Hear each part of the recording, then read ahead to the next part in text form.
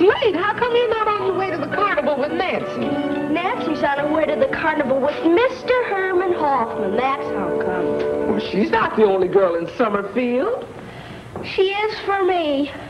Leroy, what you need is a few lessons from your uncle. The way he feels, if one streetcar goes by without him, another will be along in a few minutes. Nancy happens to be the only streetcar I desire. But if she'd rather go with Happy Hoffman, I'd rather stay home. It would do me good to catch up on my homework anyway. My, the things I've seen love do. Good evening, all. Hello, Unc. Thought you were taking Nancy to the carnival. It's off. Well, don't you want to take her? Sure. We had a date, but she broke it to go with another fella. To think I'd live to see the day a nephew of mine would make a statement like that. I can't believe it. You sound like a panty waist. It's true, Unc. And no other panty waist can make that statement. What are you going to do about it? What can I do? We'll get another date. I've tried. It's no use. Well, then go without her. And let her see me at the carnival alone? Well, why not? It's a free carnival. It costs 50 cents to get in, and the rides are a dime apiece. If that's what's worrying you, I'll give you a small advance on your allowance. Thanks, Unc. But it's not money I need. Right. It's gumption.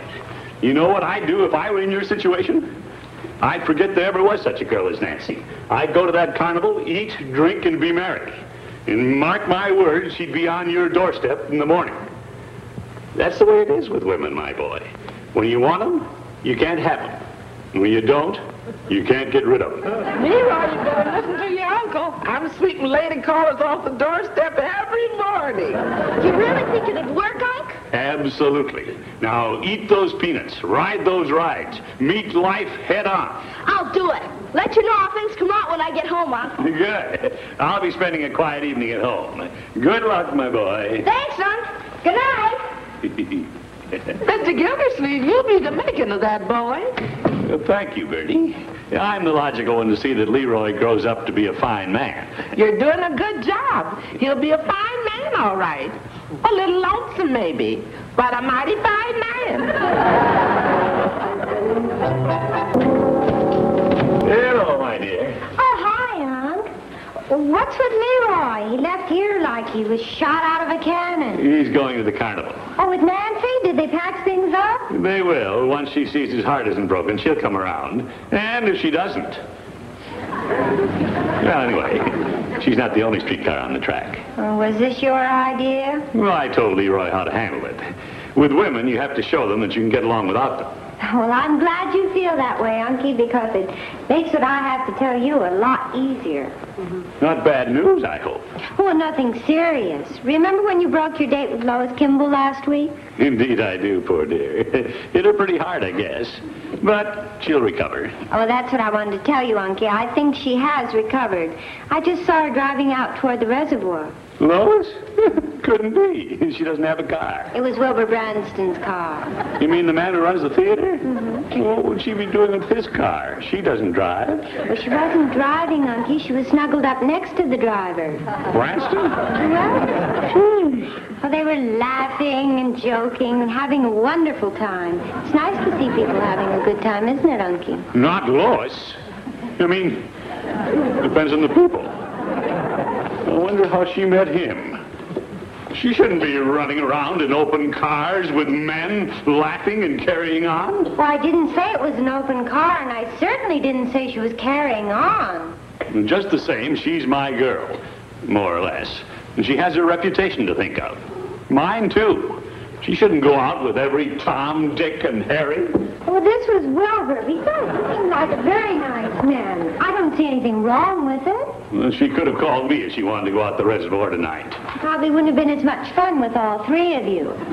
Besides, she invited you to go along last night, and you had other plans, remember? That was different. Well, it doesn't matter. As you explained to Leroy, she's just another streetcar. All you have to do is be patient, and another one will come along any minute. Right, Unky? Right. The tracks are loaded. Least she could have done was call me. It's a beautiful night. I hate to see it go to waste. What's that? Nothing. Never mind. Don't get upset. I'm not upset. Would you like a glass of milk? Certainly not. Can't you see I'm reading?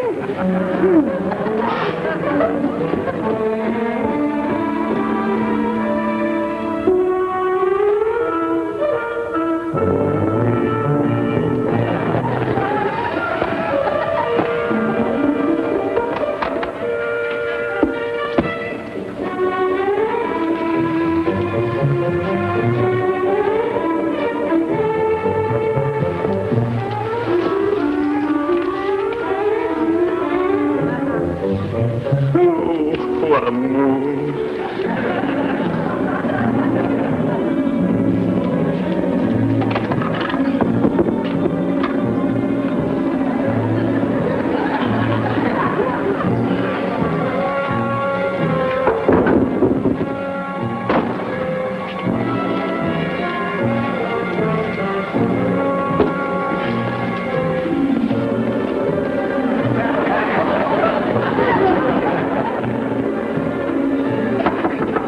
May I come in? Come in. I brought you a glass of milk, just in case you finished reading. Thank you, my dear. Are you all right? Never better. It's good to get an early night once in a while. I like it, too. Sort of set you up for the rest of the week. Yeah. Well, sleep tight, my dear. Good night, Unky. I hope I didn't worry you. Worry me? About what? Lois and Mr. Branston. Oh, don't be silly. I haven't even given it a thought. Good night, Lois. I'm Marjorie. Of course you are. Well, run along to bed. You're going to stay home, then? Do you think you'll call Miss Kimball? Not on your tintype. When she comes to her senses, she'll call me. Oh, I'm sure she will. Good night, Unky.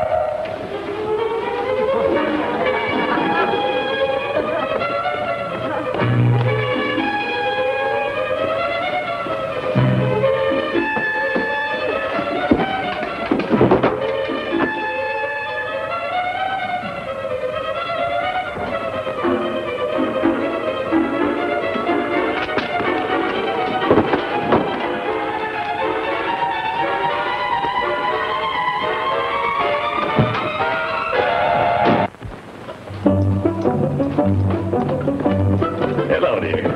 Oh, hi. Oh, it's you. Didn't you just... What happened in those early nights? Yeah, I have a small errand to do. Be back in a jiffy. Nighty-night.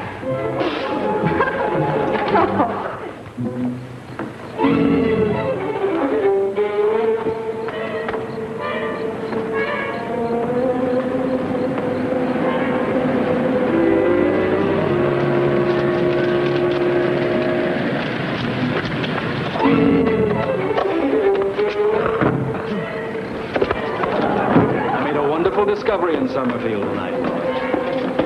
Oh, it's been a great night. Yes, it has.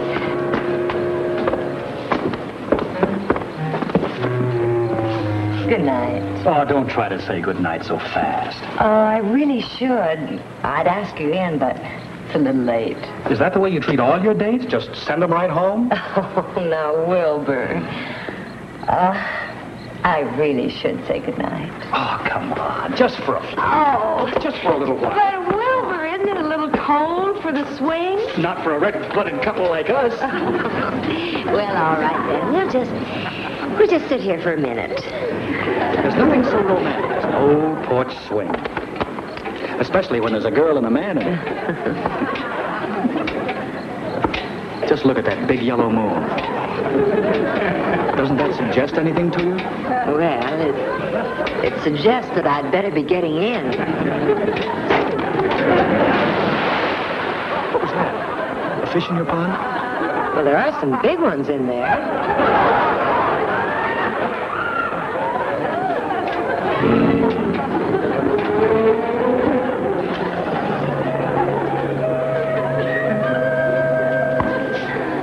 Thank you, Peavy. Where'd you get the sniffles, Mr. Gildersleeve? Well, oh, never mind. Very well. How are things at the water department? Don't mention water. Very well.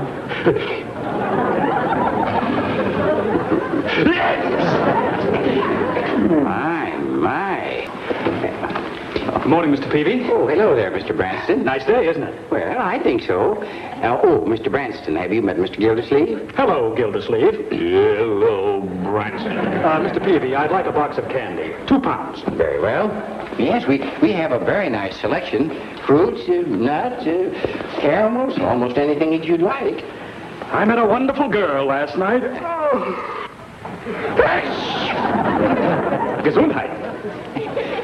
I take it you're seeing her again this evening. Branson, you're not dating again tonight, are you? I'm going to call her when she wakes up. We were up a little late. Confound it, I'm seeing her tonight. Peavy, give me a 5-pound box of candy. Very well. Mr. Peavy, do you have a larger box? Well, perhaps I could tape a couple of boxes together. Wait a minute. Now, maybe you gentlemen would like to branch out into perfume. Give me the best you've got. Very well. Oh, you like this. This is a delightful scent. This has made many a man leave home. I'll take it. That'll be $10, please. Thank you. $10. Now, what did you have, Mr. Gildersleeve? Peavy, give me that big bottle of perfume. But this is ridiculous. Well, now, I wouldn't say that. Been in the theatrical business. Practically all my life. When I bought the theater, I was afraid the town might be a little small, but it's big enough. Of course, I don't want to talk about myself all evening, but not many years ago, I produced a successful Broadway play. Well, when I took over the water department... Excuse me. As I was saying, when the mayor first appointed me... Let me take a good look at your profile. Mm-hmm. If I were producing that play today, your name would be in lights. Oh, Wilbur. You know, I've always said you've got a real cute profile. She's cute all over, and such poise. You must have been a model. Well, yes, I have done little modeling. I knew it. Well, I noticed that poise when you first came to town. In fact, I think I'll book some road shows in my theater this winter. You know, some of the better plays. Oh, really? If you're interested in becoming a star, Lois, dear, I'd be very happy to discover you. Oh, that sounds wonderful. Hey, Wilbur. Yeah, I think it's time we were going. I was hoping you'd feel that way. Good night. Oh, must you leave so soon? Well, Wilbur said he was up late last night. No, but I'm used to it. If it's getting past your bedtime, Gildersleeve, I'll get your hat. No, wait a minute, Branson. Good night. But I'm not going unless you go. Well, it is getting a little late. I'm sorry you boys are leaving, but thanks for the perfume. Not at all. Good night, Lois. Good night. What about tomorrow night? Tomorrow night? Yeah, I was going to ask for a date tomorrow night. Oh, well, then why don't the three of us do something? What can 3 people do? Well, Say, there's a carnival in town. well, personally, I don't care much for carnivals, but if you like them, Branson, why don't you go? Oh, I think they're fun. You do? Well, fine. And Lois, you and I'll go to the carnival. What makes you think I don't like carnivals? I think they're fun. Oh, well, then it's all settled. We'll all go together. Must we? Must we? Well, good night, Lois. Good night. Good night.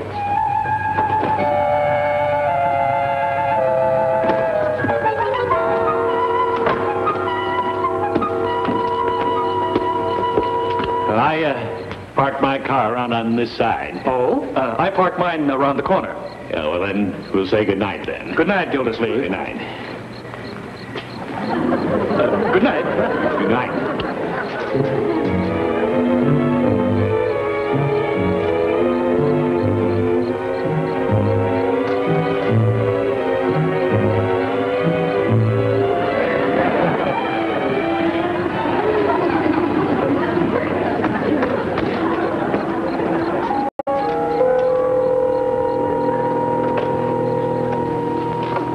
Lois,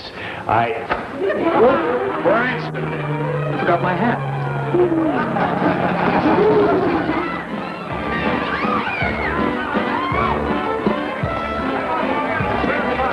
Oh, love carnivals.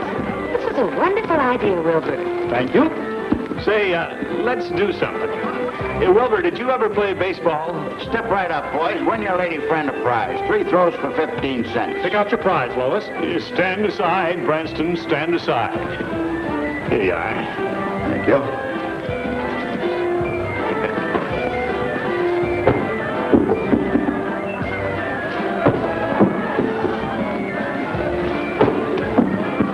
Those balls must be warped. Well, it looks like it's up to me, Lois. There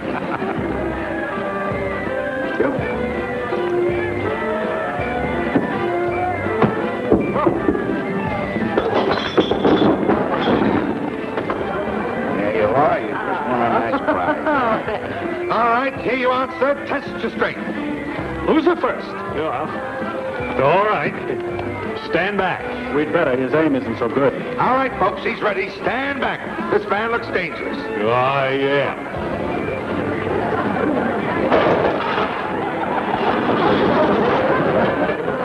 Nice try, Throckmorton.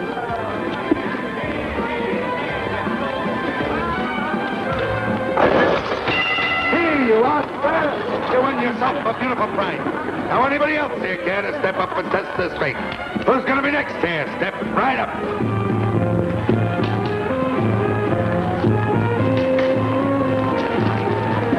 Must be something I can do better than this guy. What'd you say? Oh, nothing.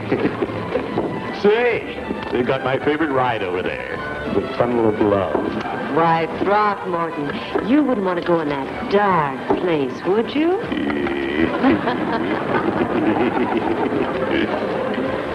Say, we lost Wilbur. Oh, no, you haven't. I just bought 2 tickets for the Tunnel of Love. Let's go, Lois. Now, Wilbur, I get to take Lois in the Tunnel of Love. Well, why should you? Well, remember what you said. Losers first. That's right, Wilbur. Here.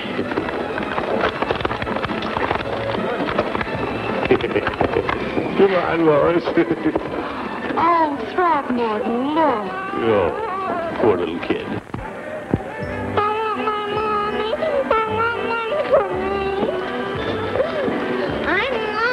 Oh, what's your name, little girl? Susan? What's your last name, Susan? I don't know. Hey, what's your mother's name, Susan? Mommy? Oh, my goodness. Gildersleeve, why don't you take her down to the carnival officials? No, I want my mommy. Oh, don't cry, darling. Gildersleeve, go ahead. Branston. I want my mommy. She was right over there. Well, I guess I'd better go with little Susan. There's no use letting those tickets go to waste.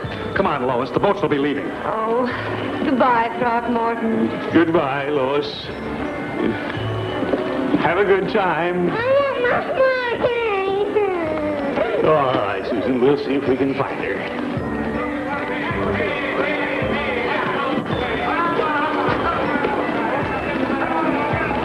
Don't you like cotton candy? I like it because it's sweet. Well, nothing's very sweet to me today.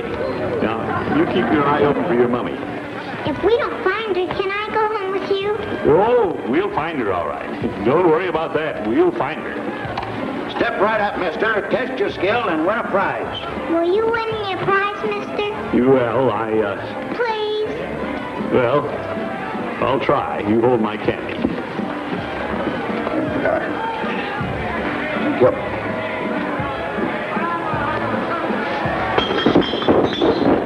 Gee, you're good, mister. Nothing to it. Why couldn't I have done that before? You just won yourself a teddy bear. Well, here you are, Susan. Now, take the candy. Now, let's see if we can find your mummy.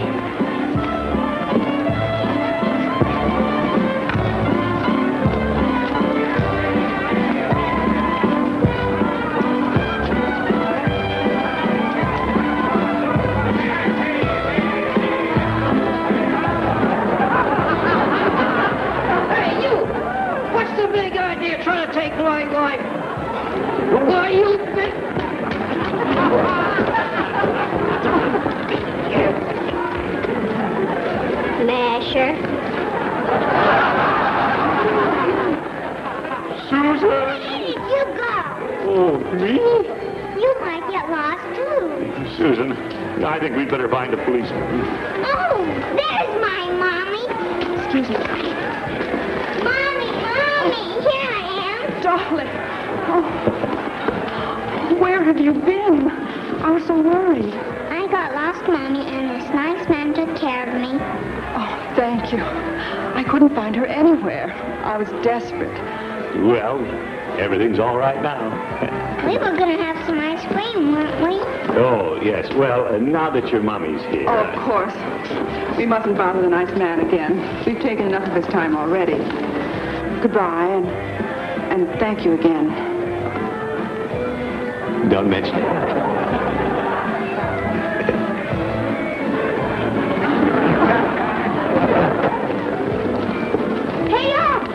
Leroy. Where's Miss Kimball? She's in the tunnel of love. Alone? No, I'm afraid not, my boy. She's with Wilbur Branston. Happy Branston? To think I'd live to see the day when an uncle of mine would stand around and let another guy take his girl into the tunnel of love. What can I do? It's not my tunnel. Yeah, but it's your girl. It's no use, Leroy. What you need is a little gumption. You've got to show her you're the boss. Show her you don't care. Worked for me. You did? Sure. Nancy was on my doorstep this morning when I left for school. She carried my books, too. Where is she now? I sent her to buy some candy corn. Well. What do you know? Why don't you practice what you preach, Unc? Say, who was that lady you were just talking to? Yeah, that was Susan's mother. They invited me to have some ice cream. She'll do. Now get over there and eat that ice cream. Roll those big brown eyes and meet light head on.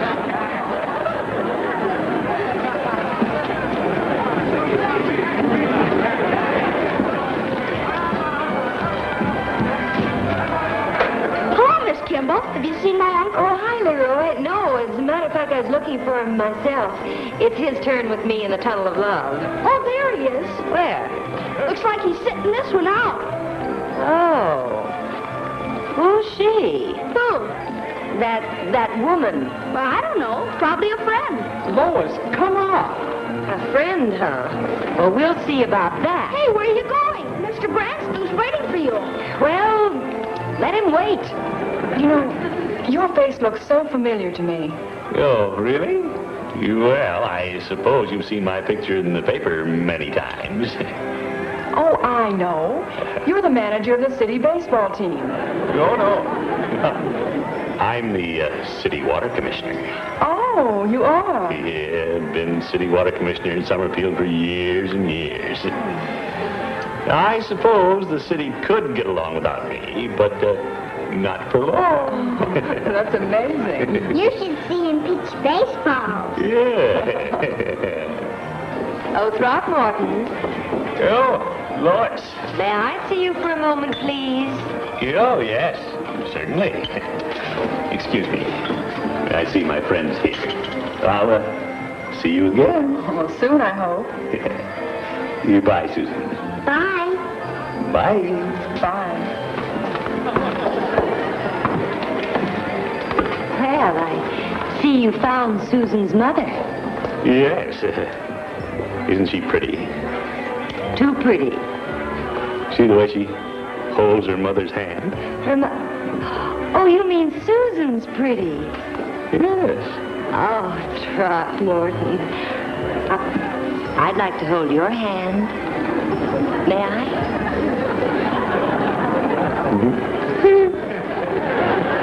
Okay, buddy, step right up and test your strength. Well, Lois, can I ask you a personal question? Mm-hmm. Did you go in the tunnel of love? No. I was waiting for you. Where's Wilbur? He's waiting for me. Lois, come on. The boat's leaving. Come on, Lois.